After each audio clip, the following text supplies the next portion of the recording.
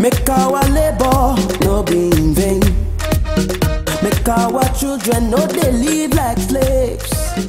We don't cry, we don't see shame.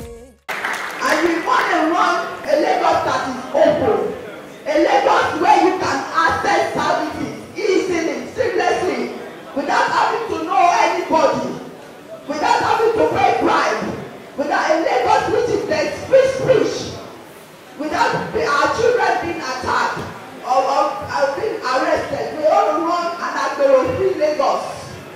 We want to run a Lagos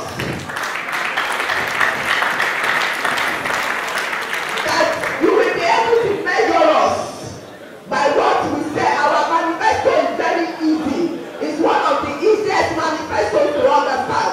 This is what we're going to do in year 1. This is what we're going to do in year 2. This is where you're going to do in year 3. You will be able to measure us by what we do. An example is housing. Take for example housing. Let me see your hand if you have ever been able to access the low-cost housing bill by APC in 23 years. Let me see your hand.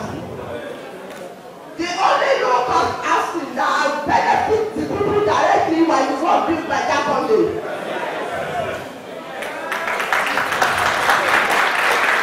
We are going to empower our local government to work in their community. And we're going to monitor that they actually work. And we're going to regulate them. Their money no longer comes to the state. And the state don't give them anything. They generate that money in that community. They must use that money to develop that community. That is how government works. We rebuild our institution back. We give respect back to our institution. We get health. Another thing is health. When do you have to go to general hospital to get satisfied to live in a remote community? And your health center is not working. So remote community people doesn't have health center. We are going to provide mobile health van. They will go around those communities. When they are constructing a road and they are going to put toll, they'll say, oh, you cannot toll a road without creating alternative routes. But if you look at urban development, especially in Lagos State, they will go and destroy people's houses without providing alternative accommodation for them. And nothing happens, nobody talks about it, because it is not entrenched in our laws that before you make people homeless, you have to create alternative accommodation for them. Before you take down a market and say you are developing in shops, you have to provide alternative for them. So these are some of the types of laws that I feel when I do get there, I'm going to go there and make sure that our people they protected. Government right now to protect the people, not to bring suffering. This is a government where they are social suffering, everything suffer. If the people make small way for themselves, they will say illegal, they will ban them. So we must get people who get empathy, who get the feeling, the pain of the people. They must enter the National Assembly to go and make laws where to improve our life. I would like to tell the people of Federal Surulere Townhall 21 that my primary aim of going to represent them in the Abuja Electric Chamber is for the interest of all of us. It's not all about me. It's for the ideas of the youth. It's about the new initiatives that we have. It's about ICT technology that we have. It's about how we can impart and change the lives of our youth. It's about the ideas and initiatives we can use for the older people. It's about the ideas and the scheme that we can use in the health sector. It's about the ideas and the scheme that we can use in the housing sector to be able to ensure that an average Nigerian can afford any of those basic things. I want to assure the people of Surulere Townhall 21 that this is an opportunity for us to have a new person in power. This is an opportunity for us to have somebody with new ideas. This is an opportunity for us not to be so much concerned about money, future of our children. I believe that if I'm being given the opportunity to represent the federal constituency, I'm going to make a very great impact in the life of everyone in Surulere 1. Thank you very much.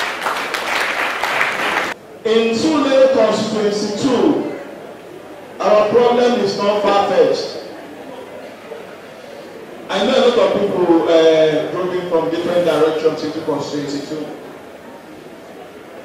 You will notice it if you're driving. Once you get into this constituency, you will not see any good road. You will start experiencing problems. Here is not a village, this is part of Surulere.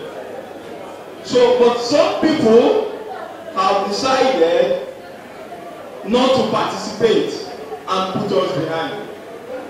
So I am coming out as a youth, as somebody who is hungry to get things right, to correct these things.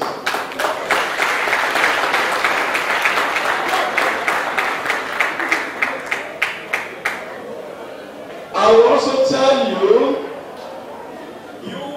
those of us residing in Surulere, going out to do their businesses in a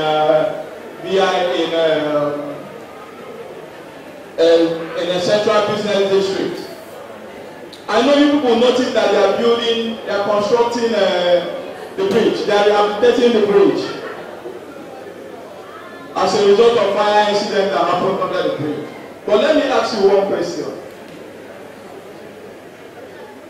How many of you know when the rehabilitation started? Nobody knows. How many of you know when they will conclude it? Nobody knows. It is just a simple signal to let you know they did not see us as human beings. If you look at that spot where they are constructing that bridge, you will see two gigantic big boards there. It is very simple for a conscious government to just go on that big board and write on it and say, please, fellow negotiants, this bridge will take us 2 months to construct. Sorry, we can't complete it in 2 months, it will take 1 year. Only this thing will give you sense of belonging. At least let's know that we are human beings. We are not asking them to do wonders, but let them appreciate us and know that we are taxpayers, that we are living in this Lagos State, and we are contributing our tax and making sure that the progress of Lagos State is achieved. But on that first spot, go there, you will see their banners. I mean, you will see their adverts asking you to come and vote for them again. Are we going to vote for them? No! It is a simple indication to tell you that the present government has failed us. Let us vote Labour Party that have conscience, that have the interests of the people at heart, that are ready to understand our feelings, and this is the direction to go. I must sincerely tell you, at this point, the quality of candidates Labour Party are presenting to you are high-class candidates, top-notch candidates, youth who are ready to revolutionize the country and bring a better governance for this country. Thank you very much. Good afternoon, Surulere. My name is Princess ISLAMIYAT. I'm deputy governorship candidate for Labour Party. Yes, election is less than 5 days now. What has been the level of sensitization or the recognition of the Labour Party logo? We've done quite a lot. We've put a lot of phone stickers with the logo on people's phones, so they know that the party that Peter Obi belongs to and the party that the architect Dadibo belongs to, because there seems to be a little bit of confusion between Labour Party logo and another one that looks similar, and the biggest confusion is knowing exactly which party Obi is running on. They are all obedient, but we have to let them know that obedience is not on ballot paper. It's LP that's on ballot paper. So there's a lot of sensitization that are done in. We are going into various markets, various associations, showing them Labour Party logo, educating them, and putting Labour Party logo in their hand. You wearing 3 caps today, representing the presidential candidate and also the most valuable rival. Being the presidential, being the governorship Labour Party in Lagos State. Now, as we speak right now, can you just roll out your vision and agenda, negotiations, and also reflect it to the one of Peter Obi? Okay, I think the whole world know now the key agenda of our president. We're going from consumption to production. So every Nigerian, we will be able to have sufficient food, money, resources in our hands to be able to live well and to develop our economy and to our economy to benefit everybody. Agricultural, manufacturing, service industry, everything works in good governance in order for the benefit of the average Nigerian citizen and every citizen. In fact, we Lagosian, we want to make sure that Lagos works for every Lagosian. Every penny of Lagos State is used in Lagos State for every Lagosian. We want to take Lagos to develop as the true cosmopolitan city that it is. Behind is so much money in Lagos, in Nigeria. This is the largest economy. It's larger in Nigeria, even larger than some African states. So why are we having all this problem? Look, from housing to education to infrastructure to everything, it's not working. All the institution has been destroyed because we have 23 years of one-party rule estate, and they have made that institution to work for them instead of it to work for Lagosians. And this is what we are going to rectify. We are going to make Lagos work for Lagosians. We're going to be transparent. There's going to be accountability. There's going to be seamless access to services in Lagos. You don't have to know anybody to be able to access services in Lagos State. We are going to be able to make sure that all our children, the widows, are properly looked after. Single mothers, people with disability, there's equality for everybody. The women get the 35% proportional representation at all levels of our government. That's the law. Yes, and above all, what's your advice for the youth within Lagos and environment against vote buying? I want to speak directly to the youth. 75% or 74% of the electorate register are youth. That means this election is in your hand. The future of Nigeria is in your hands. It is your responsibility and your civil right to go out there and help this nation. You have to vote. You cannot sell your vote. You have to collect your PVC and you have to vote for the person that has the ability, the knowledge, the strength, the will, the love, the compassion to decide and the know-how to develop Nigeria and Lagos State. And we have been seeing it from all the questions, all the interviews. We know who is able. Take out ethnicity, take out religion. We know who is able to help this nation. So I'm begging you, the youth, let us do what is right by Nigeria. Let us do what is right by Lagos State. Thank you.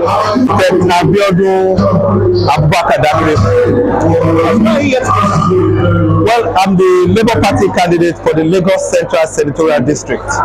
So we're here attending a town hall stakeholders meeting with our constituencies. All right. What has been the level of sensitization to the people of your constituency, basically on the Labour Party? Well, we have done quite a lot of sensitization, but we've gone to the wards, we've done road shows, we've done medical outreach, we've created quite a couple of programs to ensure that our constituencies know and hear about Labour Party and know what the party stands for. But we still have a lot to do, I must admit. We still have a lot to do. Nevertheless, what kind of advice for the youth against vote buying? Well, the youth you are the leaders of tomorrow. Now, when we say tomorrow, we mean tomorrow. Not the tomorrows that we were promised and we still have our grandfathers insisting that it's their turn. We are promising you a tomorrow, which means that we will step down. So if you want to be assured of that tomorrow, then you don't sell your vote. Don't sell your vote, because if you sell your vote, you deprive yourself of the tomorrow that you are going to lead. They are promised. You understand? We are at a critical point in our country today, and this election is pivotal, because this election is a rubber stamp and it's saying absolutely a resounding no to politics of entitlement, politics of thuggery, politics of depriving the people of development. It's a resounding no. So this election is pivotal. You must vote. This election will determine that your future is assured. My name is Engineer Adebanjo Adiola. I'm running for the position of the I'm running for the House of Representation for Surulere Constituency 1. That is what I'm going for at the Green Chamber. Why is an ambition?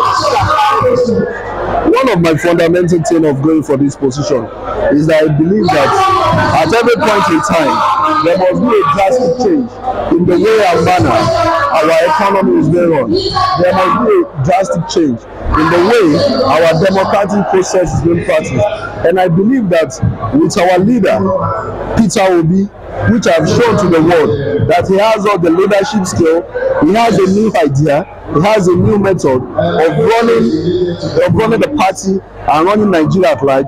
I believe with those new ideas and what we, the youth as well, are bringing on the board, the new initiative we are bringing on the board for the federal constituency, Surulere 1.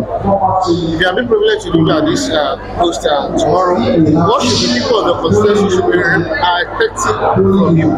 One of the fundamental things, I'm going there to represent the interest of my people, because we have worked together for so long to ensure that we get this victory. I'm going to ensure that everything possible to especially the youth have a good way of doing things. One of the basic things I have to do is job creation for the youth of this constituency. One of the ways to reduce poverty in the world is job creation. So far there is job for our youth. We are guaranteed that there will be reduction in poverty. There will be the crime rate within the world will reduce.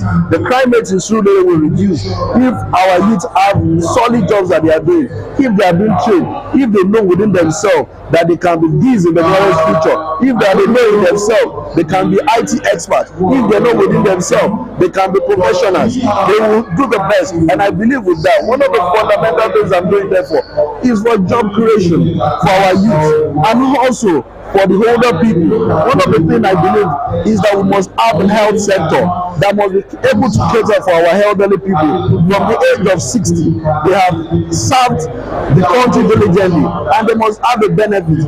They have served, it's not until everybody be in the government job. Even in the private sector, even as a market woman, one way or other, you have served your nation, even at the highest level. So at the end of the day, they must have some fundamental benefits. So one of the things I'm going to do is to enact law, create law that will be able to benefit the youth of this country, that will be able to benefit my people, especially in Surulere, that will be able to benefit the elderly people within the constituency. Above all, your word of advice for the youth within your constituency against vote buy. I want the youth to come out in masses and vote Labour Party. This is the best time for them to ensure, to guarantee the future of our children, to guarantee the future of the unborn children. I want the people within the Surulere to come out in masses, to come and vote for Labour Party. We have seen it. We need a drastic change within the parties, within the economy of the country. We have seen what APC has done to this country. We have seen what PDP has done. We have seen what APC is doing right now in terms of petrol prices, in terms of inflation, in terms of economy, in terms of everything that is happening within the country. I believe that if Labour Party is being voted into power, we are not saying we are going to do all. It's not possible. But the basic thing, the fundamental thing that every citizen needs in terms of health, in terms of education, in terms of security, in terms of the economic balance. We'll be able to ensure that we do that. Thank you very much. My name is Sir Michael Ndibweze, the chairman of Labour Party Surulere Local Government of Lagos State. Election is less than 5 days to this time. What should be your expectation? Okay, we are not afraid. We are ready for the election.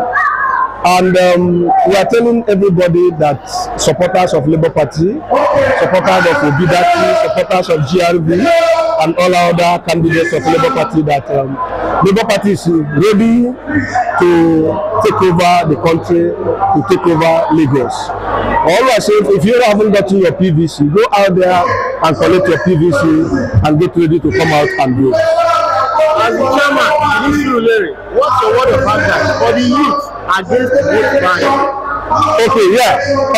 Vote buying is the trend which those who have impoverished Nigerians are using against the masses. So they come back every 4 years to give them peanuts, to ask them to vote for them. But what I'm saying is this: if you collect that peanut and after 4 years, suffer for the next 4 years, you collect another peanut, you suffer for another 4 years. But what I'm saying, forget the peanut, come out and vote. But if you cannot forget the peanut, as our president Shakande used to say, collect the money. It is our money. It is the money that is supposed to use to work for us. Collect it, use the money, but still vote for His Excellency Peter Labour Party. Vote for GRV in Lagos, because these are the most sincere people. These are the people passionate about service, to serve the people, passionate to save this country. Our country is ruling. We need people, young men, who are passionate, who are capable, who are eligible, who are credible, who are accountable, people who can rely on, people who have empathy on the masses, on the suffering of the people. These are the people the Labour Party is giving Nigeria. Look at P2B, what you look for is from Isiri. Look at GRV, what we are looking for is Isiri. And the other candidates, you can see them here, all what we are looking for in them. So let us push these people into government, and let us see how this country will start to turn around. Above all, what has been the level of sensitization on the recognition of Labour Party logo? Yes, now we have done a lot in Surulere. We have done our rallies, ward rallies. We have done a lot of sensitization. After this town hall meeting today, the next program we are moving into is door-to-door campaign. And that door-to-door is aimed at showing the people the logo of Labour Party, because on election day, we are not going to see any picture. We are not going to see P2B. We are not going to see GRB. All we are going to see is LP and our logo, the wheel and the 3 person, father, pikin, and mother, papa, mama, pikin. That's what we see. So that is the next thing we will take up. We will continue to do the sensitization until election, until the final day of campaign. Thank you.